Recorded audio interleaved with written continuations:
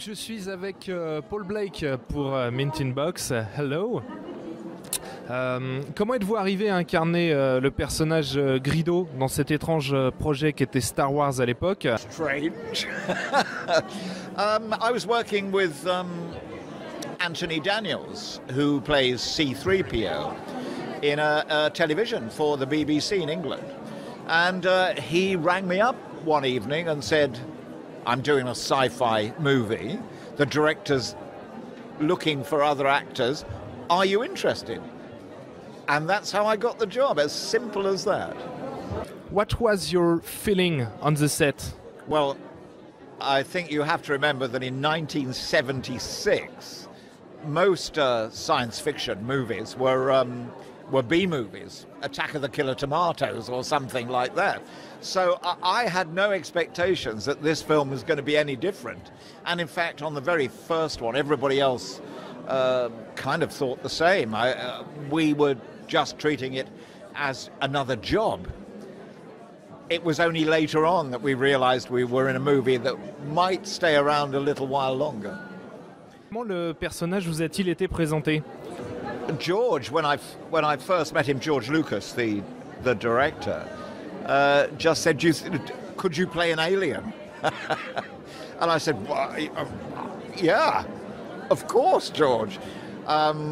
So I got sent a script, the original script of the very first movie, and read it and saw my little scenes, which seemed to be kind of cowboy scenes. So I kind of understood that. So it was something to latch onto as a character, really. So that's how George introduced the character to me. How did you react when you saw the costume?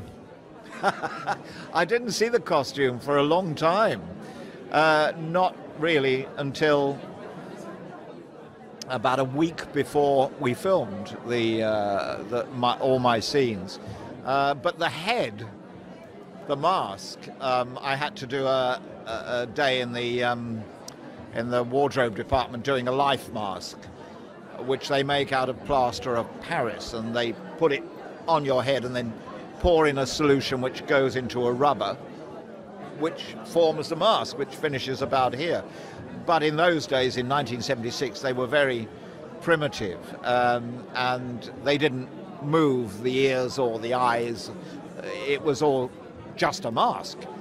And I first saw that more or less the day that I appeared on set to do the filming. So it was quite a shock. I wish. George has got all the costume at Skywalker Ranch in California. Were you talking during the shoot, during the scene? Were you talking or just... Yeah, we did the scene in English. Harrison was very generous. He did my bits from behind camera and fed the lines to me in English, and I did the same to him. And then I must say, at the time I thought, well, they can't hear anything from inside, because I was mumbling like this. It was just inside here. So you couldn't hear much. So I wondered how it was going to appear. I thought, oh, well, I'll be dubbed. It's bound to be dubbed. But in fact, they put part of the scene through a synthesizer, an electronic synthesizer, and then did a little bit of dubbing with one of the voice actors later on in the year. But it's mostly my voice, which sounds like "Puta puta solo." I speak fluent Rhodian now. George Lucas a réalisé quelques plans supplémentaires dans lesquels Grido était interprété par une femme, Maria de Aragon. On vous voit tous les deux à l'écran? Well, there were two of us. As I said earlier, I did everything with Harrison and all the scenes.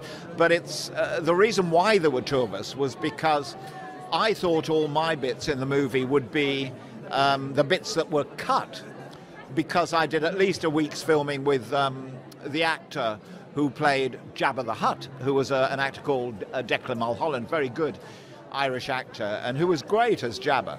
But after about 3 or 4 days of shooting, George realized he wanted something bigger for Jabba the Hutt, a much more, impressive presence. And that's why all that was then cut, those scenes with Declan. So I thought I wouldn't be in the movie at all. And then when we filmed the now iconic scene, they had no close-ups of Greedo speaking, or the ears moving, or the eyes. And that's what Maria did about a year later, because by that time I was working on another project. So George got Maria. So when you see the little ears things move, that's not me, that's her. But that's why there were two of us in the film. But everything else, all the scene with Harrison and all the other bits, was me. Lors du remaster en 97, Lucas a réalisé un changement majeur dans cette scène qui a fait hurler les fans. Comment est-ce que vous avez réagi à ça? Well, I mean, it's George's toy. He can do what he likes with it, basically. And he did. I enjoyed the original three as they were. But I do think some of the digital inclusions were very good. And it kind of upgraded some of the sequences in the film. And of course, George invented industrial light and magic so that those effects could be put onto the films, and every movie since has benefited from that amount of complex computer additions to all the scenes and all the movie scenarios. So I think without inventing industrial light and magic, none of the future franchises of the Marvel stuff, or the Deadpool stuff, or the Avengers stuff would be possible. So I do like some of the remastered stuff, but I still prefer the originals. So, who shot first? Had to be asked, didn't it? You had to ask. He did. We were this close. How could I miss? If I'd shot first, I would have run off with Princess Leia. I would have defeated Vader. The whole franchise would have been Greedo's. I should have shot him when I had the chance, but no. All I wanted was the money for the Millennium Falcon. Seemed a reasonable thing. So he shot first. You've heard it here, folks. He shot first. Votre personnage Greedo a continué à vivre après ce premier film, notamment dans la série Clone Wars et certains jeux vidéo, notamment Star Wars Battlefront. Est-ce que c'est satisfaisant? It's extraordinary. I mean, the Battlefront game is very cool. Yes, and Greedo has much more, another life in other films. I mean, I think he's been in, he was in E.T. as a little figure. He was in Jay and Silent Bob. They mentioned him quite a lot. So Greedo has another life, which I'm very pleased for him. Selon vous, 41 ans plus tard, pourquoi les fans apprécient encore Greedo? Well, it's a mystery. It is a mystery. He's such a likable villain, but totally inept. Totally without any kind of professional ability. Otherwise, I think he would have lived a bit longer. But I mean, everybody loves Greedo because he came and he died so quickly.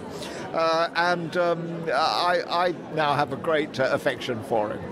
Est-ce que vous saviez qu'une nouvelle espèce de poisson-chat a été découverte par un biologiste en 1998 et qu'il l'a appelée Pecoltia gridoy en l'honneur de Greedo?